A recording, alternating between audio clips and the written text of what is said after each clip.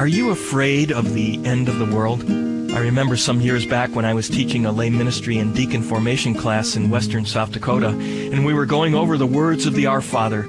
We got to the words, "Thy kingdom come," and said that one meaning of that phrase is that we're praying for the end of this world and the second coming when Jesus will establish His kingdom once and for all. One member of the class said she was going to quit praying the Our Father.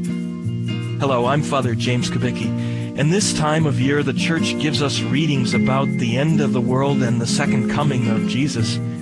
They can be pretty scary, like our first reading from Daniel today with the words, "It shall be a time unsurpassed in distress since nations began until that time."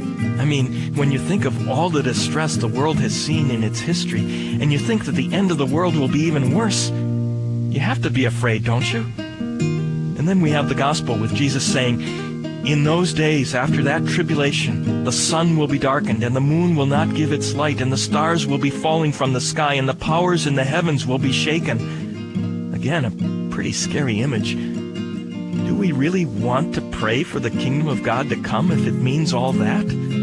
Well, if this life is the only life, then these thoughts about the end of the world can be pretty scary. But it isn't the only life.